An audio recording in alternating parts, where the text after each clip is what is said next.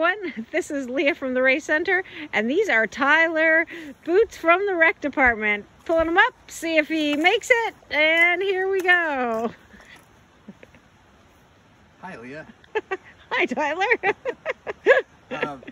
It's an exciting day because I made it out of my driveway and down the mile of dirt road that leads to the pavement in Rumney. And here in northern New England, it's a special time of year, sometimes referred to as the fifth season and mud season.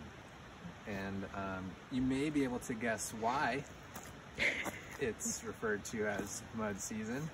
But the reason that it happens is pretty cool.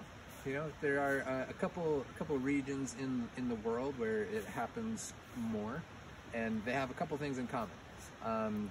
One is fairly recent glaciation.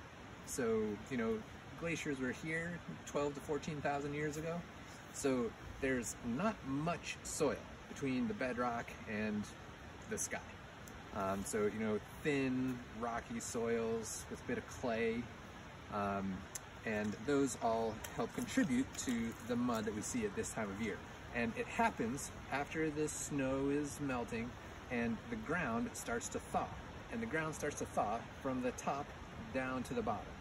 So the bottom layers of the soil are still frozen, and the top layers, the ice that has been there, the frozen soil, is starting to release its water. But it can't percolate down through the soil that is frozen below, so it sits right on top.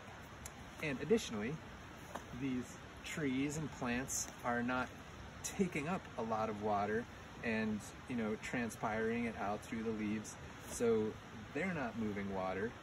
The water isn't moving down into the ground, so the water just sits right on top and makes these amazing muddy conditions.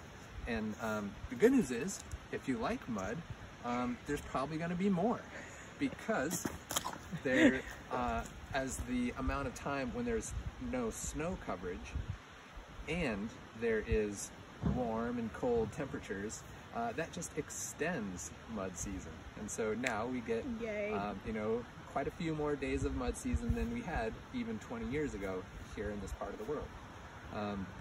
But, you know, it's this too will change, and the ground will continue to thaw out.